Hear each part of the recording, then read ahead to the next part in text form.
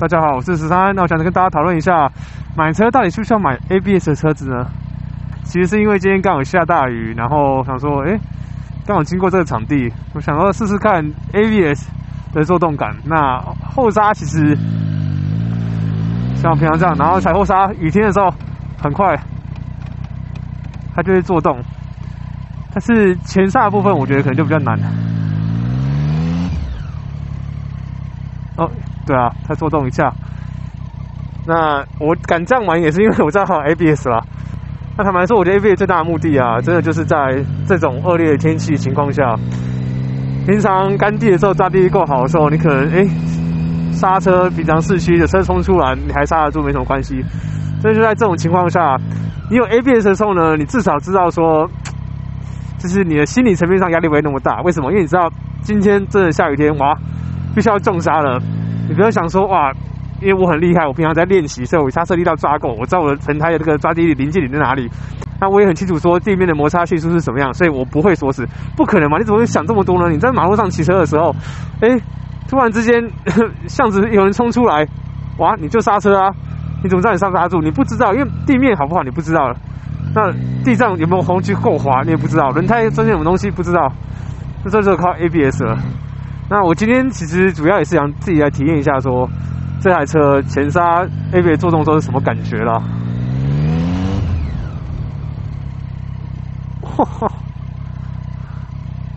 好，那现在最容易拉作动的方式，那就是在你加速的时候，然后赶快刹车。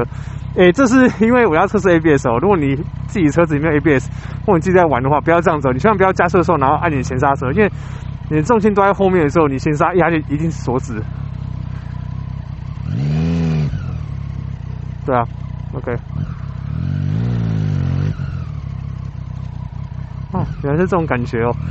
说实话，它作动的时候其实有点小恐怖，但是你知道车子不会倒。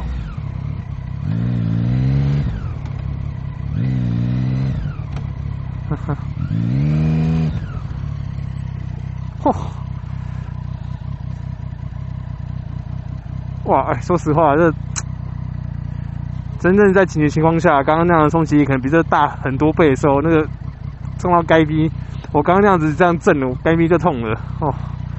好，我看一下抓前轮的画面是什么样子，太有趣了。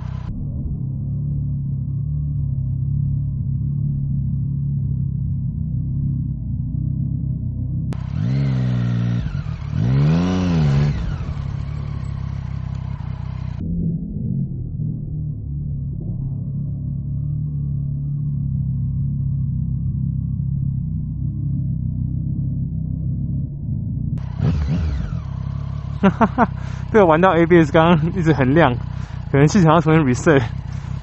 我刚没注意到，我还硬刹，结果就怎么锁死了。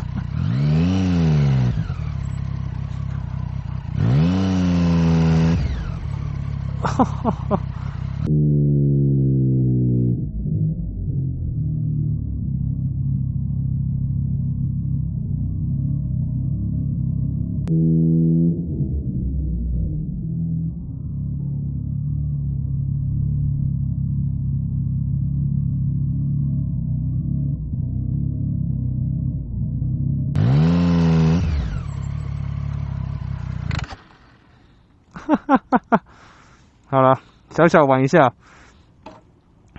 就体验一下那种锁死一阵一阵的感觉。不然我说实话，我自己其实不太知道说原来前轮被刹死的这种感觉，因为这不像汽车嘛。汽车你可能想测试你就直接硬踩下去就算了，摩托车你还是会怕倒。真的买 ABS 就是买保险啊，尤其你是通勤在骑车的话，你每天在骑车，突发状况这么多，多一份就是一个保障。那如果你是想要竞技取向的话，或是想跑赛道，那当然 ABS 就没那么重要，因为你只要是要拿那个刹车的回馈感嘛，那跟通勤当然就完全不一样。那对了，还有如果是越野车的话，越野车其实是最好不要 ABS。那我今天说的越野车是指说你真的去跑土路的那种越野车，主要是因为在土路上面，越野车其实是需要很多的靠刹车的部分，其实很多时候是要靠那个土堆积起来，比如说前轮或后轮后面，然后这样去做刹车停止动作。那是一个完全不同的领域。那当然，如果你是骑越野车在通勤，在马路上、柏路上通勤的话，那当然 ABS 还是有它的效用了。好了，那简单就到这边，我们下次见，谢谢大家。